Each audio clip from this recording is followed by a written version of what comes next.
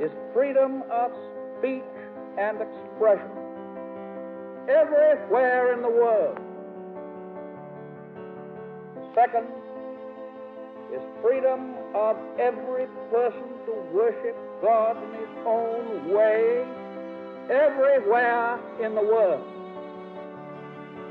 Third, freedom from want, which translated into world terms means economic understanding, which will secure to every nation a healthy, peacetime life for its inhabitants everywhere in the world.